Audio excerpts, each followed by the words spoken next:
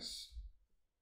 This time I'm going to start a new series on the Phoenix liveview. So I've been patiently waiting and watching what's going on with liveview, and I've actually started using it in some projects and I'm really quite impressed. And as I'm looking online, I don't see a whole lot of more in-depth tutorials about how to use liveview. And so I think I'm going to start to work on that and show you guys some tricks and some things I picked up.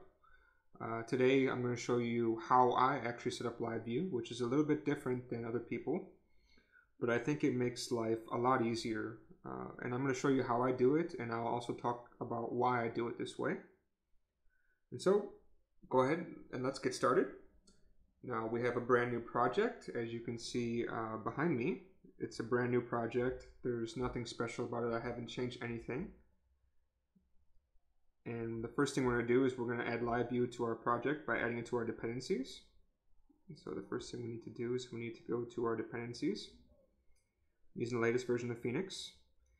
And I just need to add, I have it queued up on the other side. I'm going to copy and paste it. Add liveview. At the moment, I'm recording this. It's not on Hex yet, so you have to get it from GitHub. Okay, so the first thing we need to do is we need to add this to our dependencies list. We run mix steps git to grab it.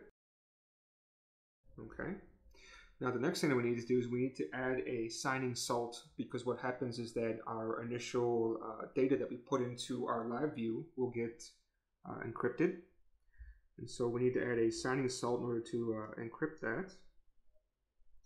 So what we need to do is we need to just add, if we run mix phoenix .gen.secret and we tell it 32 as in the size 32, it's going to make our signing salt for us. And what we do is we just go to here, we add an extra option, live view. And here we have another option called signing salt. And we just grab this, copy this, paste it into here. There we go. And now the next thing we need to do is we need to actually add the liveview flash, which is quite simple too, which is going to just, we have to go to our router.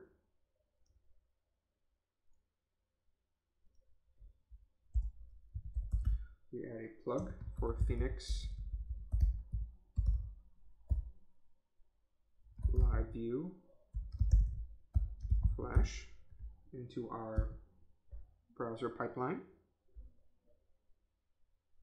Okay, and now in order to actually call liveview, we need to also add some functions to our controllers, our router, and our view. And so then what we need to do is go to our web file within lib hello liveview web right here, and we need to add a couple things. So one is in the controller. I'm just gonna offline, I'm gonna grab this. This is all on the GitHub page, by the way. So in the controller section, we need to add an import into the live render from Phoenix liveview controller. Now in the view, we need to add in an import also from liveview so that we have a live render.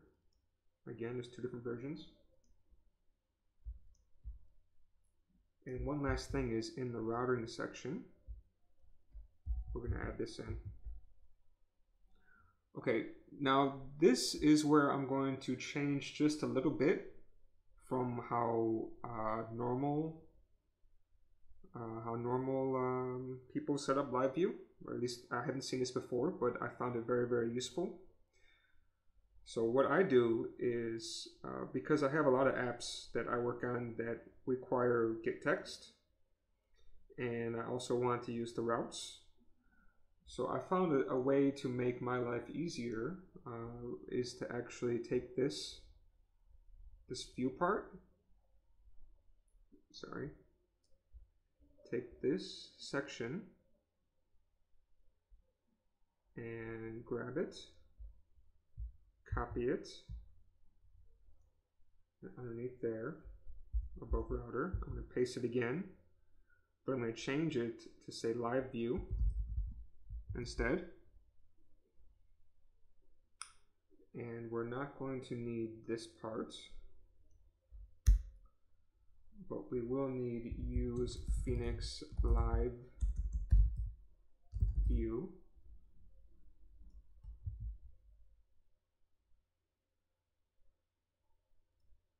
I don't use this one.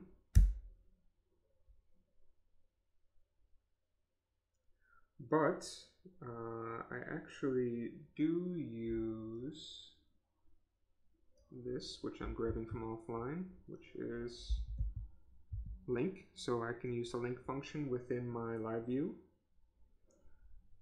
Let me see if I'm missing anything else. Yep, we need the error helpers. We need the get text for our app. We don't need this because this is coming from Phoenix Live View. And we need the routes.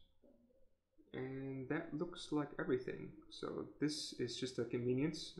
And as we'll see later, we're going to actually use this. So we're going to need this no matter what, every time we make a live view. This is just some convenience functions I'm pulling in. Same with this. So we don't need to call this by long name or whatever. And we can also pull in some of the HTML, which I end up using sometimes. And also I can use the error helpers within my code.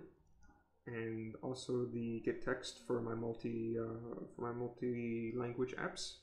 And also the routes functions, so we can get those too. So this is a major change from what people usually do. Just wanted to walk you guys through that. Now back on to the rest of the app and how we set it up.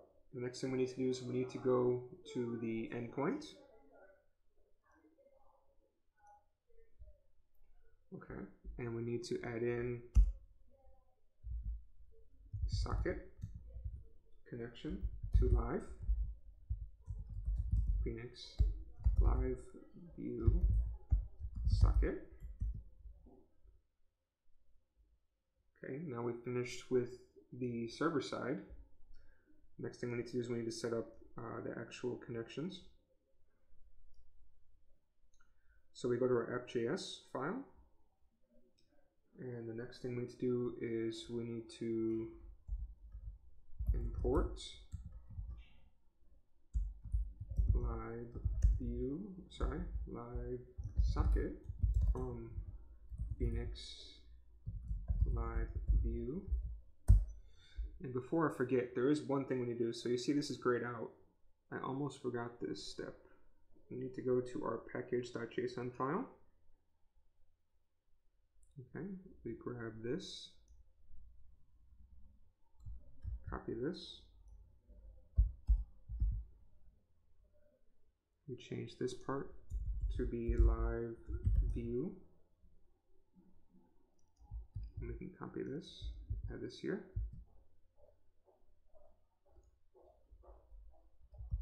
And then what I need to do is I need to do npm install prefix assets. So that way it'll pick up the JavaScript within the Phoenix Live View. Okay, perfect. Added that package in for us. So now if I go back to here, so I'm going to save this. Now if I go back to here, this should come in okay. Now to finish this, we need to do, I'm going to use a const, live socket, sorry, new live socket, connected to /live, which would be the same as the endpoint here.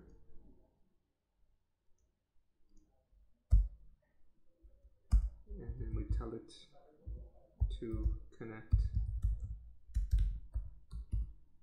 Okay.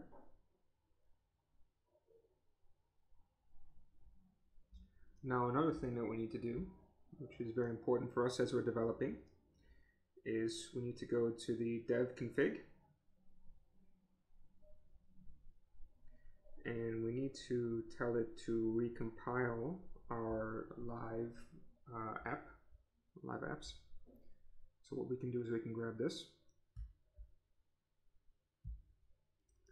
Oh, wait a minute, looks like it already has it. That's actually good. We need to worry about that part. So live views. That seems to be right. So this is a brand new project. I never actually started from a brand new app. It looks like they're already looking for it, which is perfect. So yeah, that's exactly what we need. So this has already been done. Otherwise, you just need to add this to your project. So just look for the live folder. It's convention to put your live Phoenix Live View inside the live folder. Okay, and the last thing I'm going to do is if I come into my CSS, I'm going to import the Phoenix Live View assets CSS Live View CSS. So that way we're going to get some styling from the live view, from specific classes that they add in. So you see when you're connected, when you're disconnected, etc. Okay, so this is enough for us to get started. As long as you're using Chrome and not using IE, an old version of IE, this should just work. So now if we run our project,